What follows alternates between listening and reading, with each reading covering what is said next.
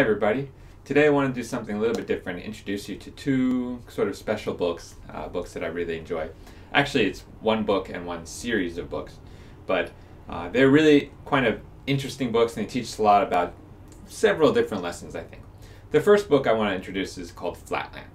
Flatland was first published in 1884 by a guy named Edwin Abbott. Actually, when he first published the book, he authored it under the name A Square, which actually goes along with the kind of theme of the book.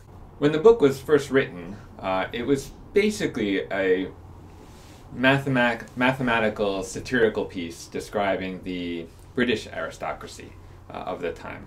Now, the reason this book is really interesting is because it's got so many different levels that can teach us something. So the original purpose, teaching us something about aristocracy, is really from the author's perspective, given the context of the piece when it was actually written originally. On a second level, we actually see this piece as a sort of treatise on dimensionality and trying to understand the difference between first, second, third dimensions and fourth dimensions or even higher level dimensions in a spatial reality.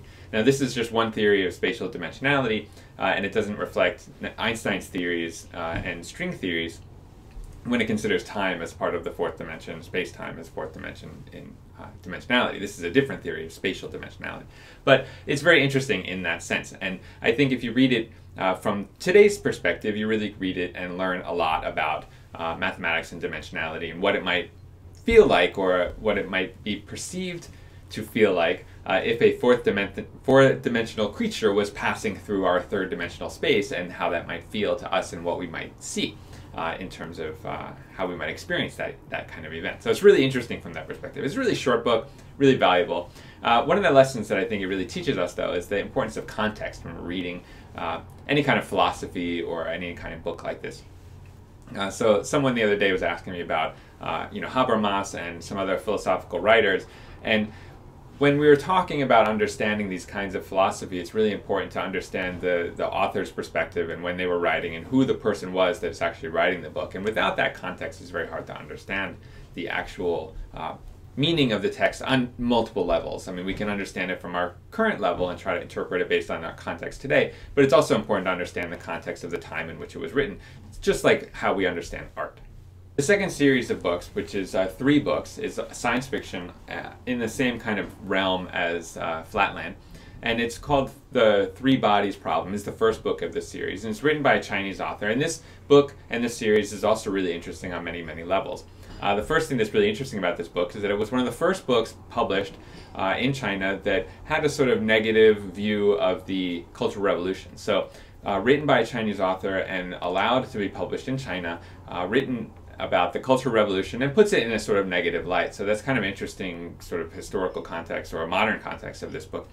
In addition, it brings in this same kind of thinking about dimensionality and space travel and alien life and all of these kinds of things that really inspire us in many ways. Now, what I love about this book and about the series in general is that it creates a lot of philosophical questions about human species, how we view ourselves in sort of this universe of time and space, in the sort of grand, large question of millions and millions of years in time and space, but also how we see ourselves today in relation to alien species and whether we think that maybe we are actually hurting this planet and some other alien species is going to come.